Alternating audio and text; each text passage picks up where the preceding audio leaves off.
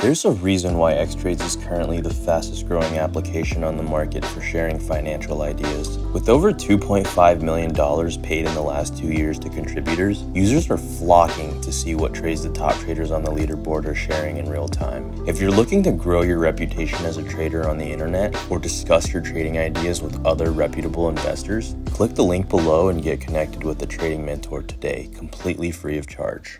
All right, what's up everybody? This is Alex from Xtrades and welcome back to another educational video. It's also kind of be a lecture, and this is a topic not a lot of people cover. I don't think we've covered it very much on our YouTube or really in our chat much. We're going to be talking about losses today, which I think all of you are very familiar with. If you're a trader or investor, you've likely taken a loss at some point, whether it's a realized loss, meaning you actually sold, or an unrealized loss, which you haven't sold yet and you are still holding. So this is how to handle losses and what you can do going forward, and also a little bit of psychology behind the losses. So the psychology behind taking losses. It's no secret that departing from your money is an awful feeling. I'm sure a lot of you are familiar with that feeling. One of the biggest reasons for this feeling is called loss aversion. So loss aversion refers to a phenomenon where a real or potential loss is perceived by individuals as psychologically or emotionally more severe than an equivalent gain. For instance, the pain of losing $100 is often far greater than the joy gained in finding the same amount. And Aaron Brune, a lecturer at Australian National University, says the effects of financial loss are similar to the grief one experiences when one loses a loved one. And you're not alone if you felt this way before. It's actually very common, and it's only natural. In fact, there was a study done by this same lecturer shortly after the Great Financial Crisis. So Brune studied investors whose money evaporated when a major Australian financial planning company collapsed in 2009. He found that people who lost their savings experienced shock, fear, regret, anger, their personal relationships deteriorated, their health suffered, and they found it very hard to move on. Basically, multiple stages of grief. So it is very similar to the feeling of losing a loved one or even a pet, especially if you lose a large amount. And if you want to go read more on this, you can check out these sources. I might even put the PDF in the description. You can go check out these links. They're actually pretty good reads. So in order to move forward, we need to find the behaviors that led to the loss. And usually they are toxic behaviors and they're not good for you. So there is a way to avoid the awful feelings of a major financial loss, but it will require a little bit of work. Trading and investing is mostly psychological. This means you will need to change behaviors and figure out where you went wrong and how to change the behavior going forward. And these are some common mistakes that people make. Number 1, going too large on a single position or putting all their eggs in one basket. This means you're putting too much money into just one investment, or you are going all in. Number 2, not having a plan or risk limit in place. You need a stop loss, you need a plan. Use technical analysis, use fundamental analysis. If your company or your technicals are not lining up fundamentally or technically with your expectations, you might need to cut your loss. Number 3, following the classic hopium strategy. This is just holding and hoping. You have no plan, no strategy. You just hope it comes back up. This one kills a lot of people. Number 4, putting more money into a losing position instead of cutting your loss and re-evaluating. It's called sunk cost fallacy by definition. Averaging down is a toxic behavior. Number 5, revenge trading after suffering a loss or multiple. You want to make that money back so bad that it starts making you make impulse decisions that don't make any sense. You just start chasing whatever you see because you want that money back. You can't do that. It's a bad habit and it can hurt you. And number 6, the need to make money. And this is usually from social status pressure, piling debt, financial struggle, etc. There's a lot of reasons people need to make money, quote unquote. This is also a toxic behavior. You can't feel the need to make money. Focus on the process. If you focus on the process behind trading, the money will follow. You need to have a plan. You need to have a system. You need to focus on the process. So fixing your behavior and moving forward, now that we've identified some toxic behaviors, or some common ones at least, that's not nearly all the toxic behaviors that we have as humans, as traders, as investors. There's so much more, but now that we've identified some, we can try to figure out a plan to move forward. What you can do moving forward now that you've ate this loss. Maybe you're in an unrealized loss and you haven't taken the loss yet. These are some things you can do moving forward to make you a better trader, a better person, a better thinker. So we need to normalize taking losses. First of all, taking a loss is normal. There's no way to 100% avoid it. Even small business owners go through periods of losses, and there's a correct way to go about it. Compared to traditional gambling, trading and investing can give you much more control of your own outcome in terms of money management. So you can control your risk.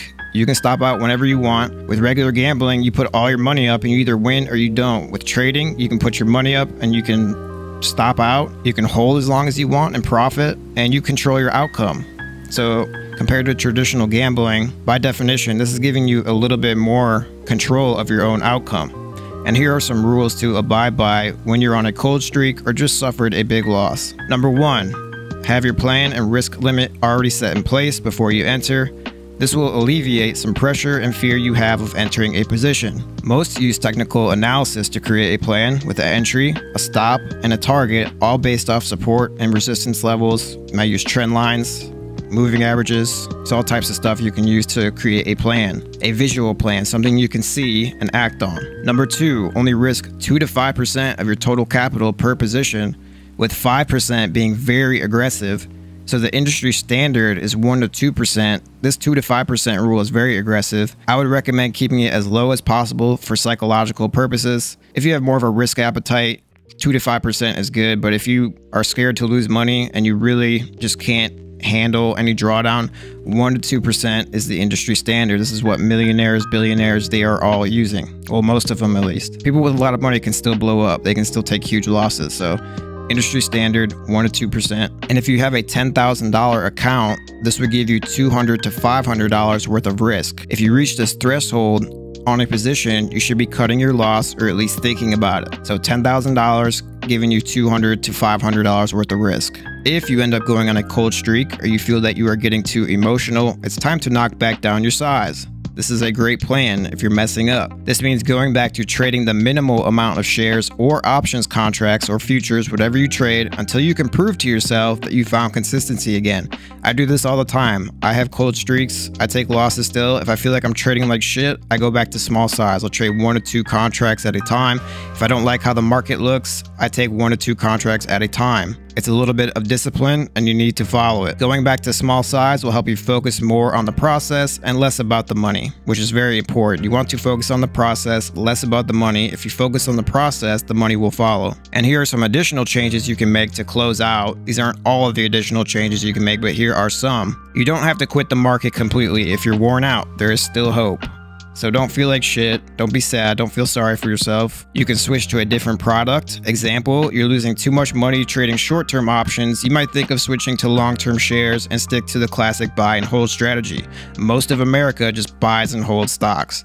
I think 58% of households hold stocks right now. The stock market appreciates over time historically, so long-term holders basically always win. Despite any big dips, the financial crisis in 2008, it came right back up. And especially we have the Federal Reserve, which are kind of acting as a backstop to any economic downturn, and they come in and save the day. It might create some moral hazard. It might create bad risk taking. In Wall Street and individual traders, people might take ridiculous risk because they know the Fed will bail them out, but the stock market still goes up over time. That's the point. You can also evaluate the companies you're trading or investing in. Unprofitable companies carry more risk and have much more volatility. Higher volatility names in general will also carry much more drawdown risk, unprofitable or not. Large caps like Nvidia, Tesla, when they pull back big. They have higher volatility, but they're still profitable. They're still some of the biggest names in the world. You got to check the volatility, see how it's trading, check the chart. You can check the implied volatility in the options. If it's trading above 30 to 50%, that's usually a little bit higher for volatility. And last but not least, learn technical analysis. This is better than guessing on direction, and it actually works very well. Use basic support and resistance levels for entry, stop, and target. Make sure to follow the plan. And you create a plan visually using technical analysis, whatever indicator you're using, classic support and res, trend lines, whatever you're using, supply and demand zones, it's all visual. And you base your plan off that. If you buy at one level, you keep a stop slightly under it.